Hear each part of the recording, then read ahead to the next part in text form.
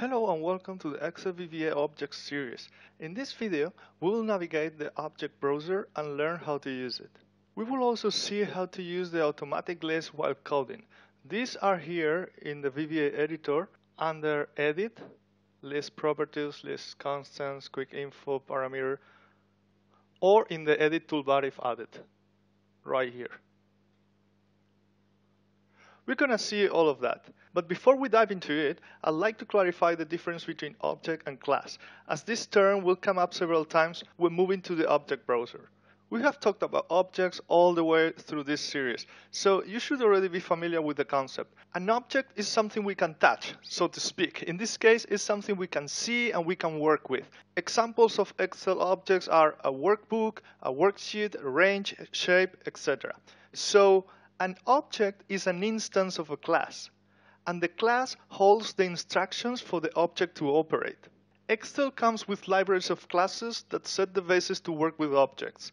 These libraries are part of the available references we can access through the References dialog box under Tools, References, here in the VBA editor.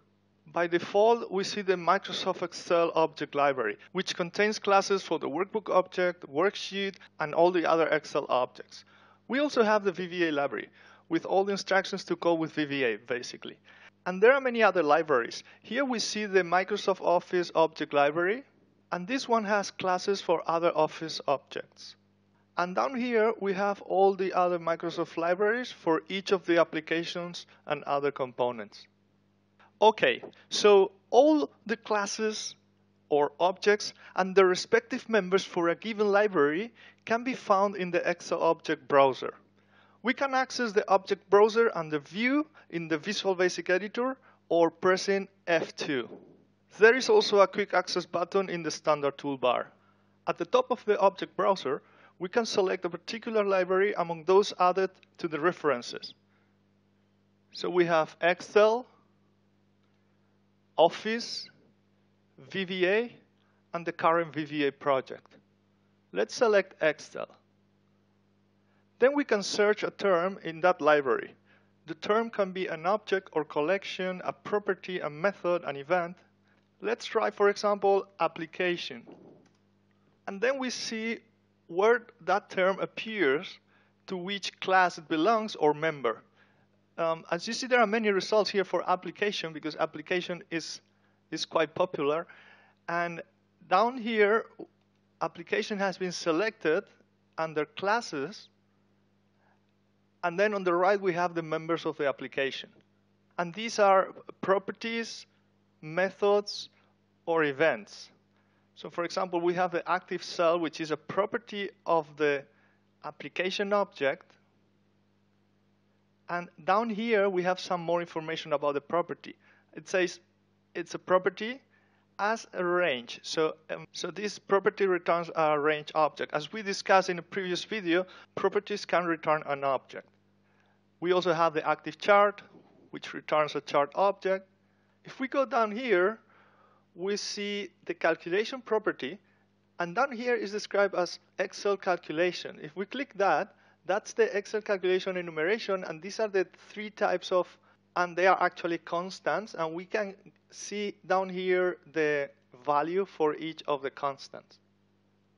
We also have methods here. For example, we have here convert formula, and as you see, it's described down here as a function. So methods show as a function or a sub here in the object browser, and it gives additional information about the method, and so all the parameters that are required, the formula here in this case, the from reference style, and it describes as a Excel reference style, and we can also see what are the constants or the options for that, and so on and so forth.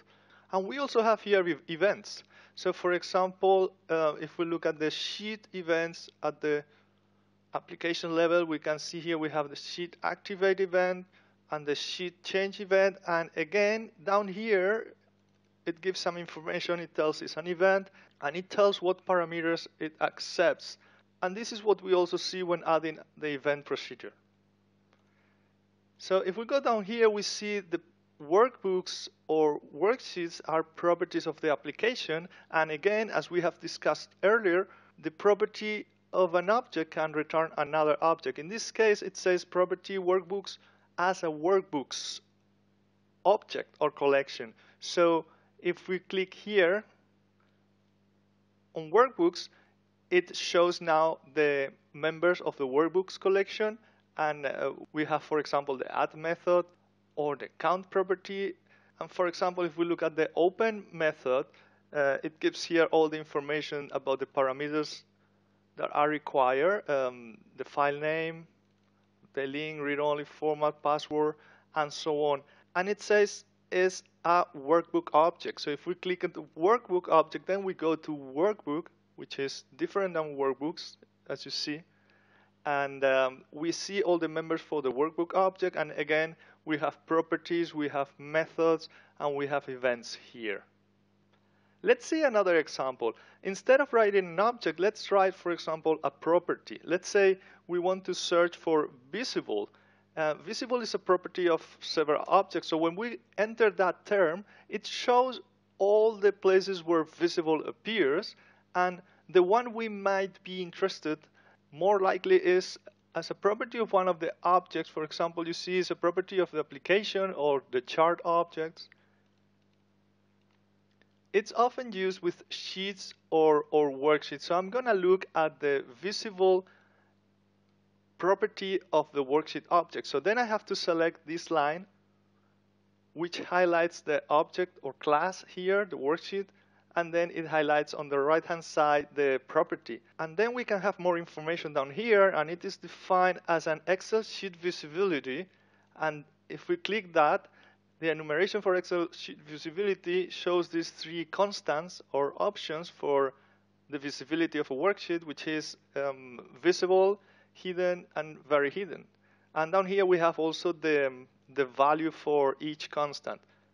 The value is useful sometimes if we want to check, for example, what's the visibility status of a worksheet. Using the type property, it will return a number, not the constant. So it will return -1, 2, or 0, and then we can interpret to the term.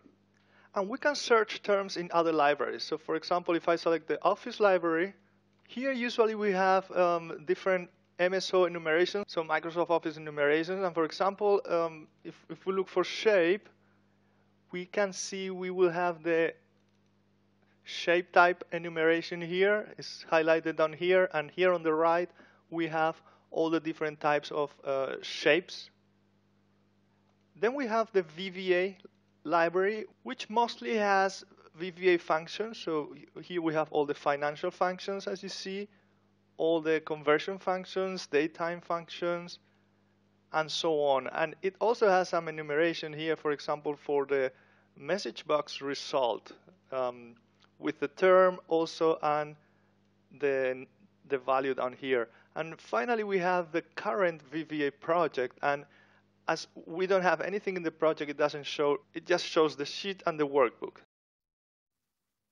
We can also get the list of members directly on the module window using some of the edit options in the VBA editor. These are here under edit. As you see, list properties methods, list constants, quick info, and parameter info.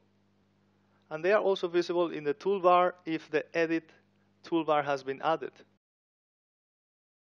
These also pop up automatically while coding for a qualified reference. So if I write application and add a dot, it automatically shows the list of members of the application object. And this is exactly the same information we've seen in the object browser.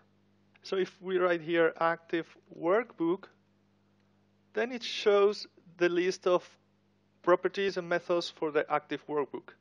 We can also get this using the button list properties and methods. So let's see another example. If we look at the cursor property of the application object, when we add the equal, then we get the list of constants available for the cursor property. Then we have the quick info here. And this is quite useful sometimes. If we just write application, it's only going to tell us application as an application object. But if we add cursor again and we use the quick info, It's going to tell us is a member of the Excel mouse pointer enumeration list, which has all these 4 constants that we've seen before. The quick info is also useful when declaring our own objects. So for example, if I go here and declare WS as a worksheet, we can always get the quick info about this object later in the macro if we don't know or we don't remember what was that object all about. And then, of course, we can use any properties or methods on that object, and they will show up in the same way, because that's a qualified reference. It's important to have a qualified reference to get the list of properties and methods or quick info. So, for example, if I write borders and add a dot, we don't get any list because it's not qualified. We need to have a qualified reference, in this case a range, which is a qualified object and can be used without any previous reference. And then we write borders. Now we get the list of properties for the borders for that range. The quick info is also helpful when using other variables, when using many variables. So for example, I will add another variable, confirm as a Boolean, and imagine we have many variables, and then when we use them, we can always get a quick info wherever they have been declared previously and quickly see what kind of variable is that. When using a method for an object, the quick info usually shows the list of parameters. So, and otherwise we can also get the list of parameters from this button here. So for example, if we look at the application getOpenFileName method, after we enter a space, we get the list of parameters. And this is shown when clicking the quick info or list of parameters here too. And we've been talking how coding with methods work in a previous video. And if we look at this other example,